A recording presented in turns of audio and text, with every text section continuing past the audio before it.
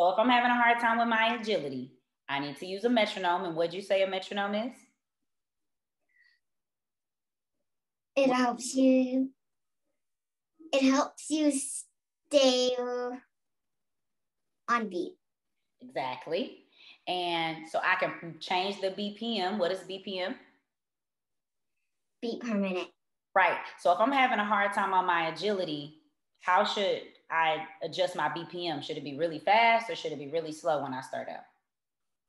Slow. Yeah. And then how can I get better at agility with my BPM? What should I do with it? Make it slow first. Make it slower first, and then what do I do after that? If I can nail it at the slower tempo, then what do I do? Make it faster. Yeah. Now, do I go from like 50 all the way to 100? No. So if I do well at 50, then maybe what would I change the number to next? 54 or 55.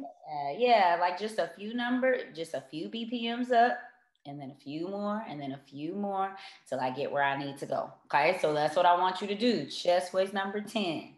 Start it at a slow BPM. Let me see if I can find a good BPM, and then we'll see if we can do it at that tempo so we know what we need to start on.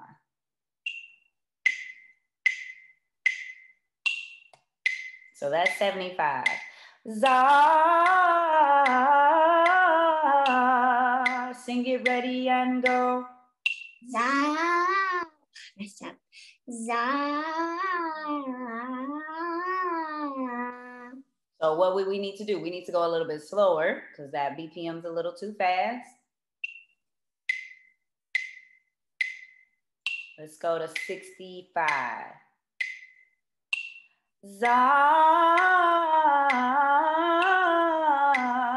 two, ready, go. Za.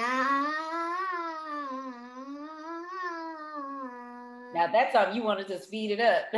Try it again. 2, ready, go. Za.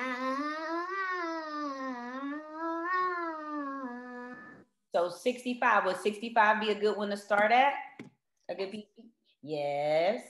So what do you want your goal to be for next week? If we're doing 65 today, we don't want to go any lower.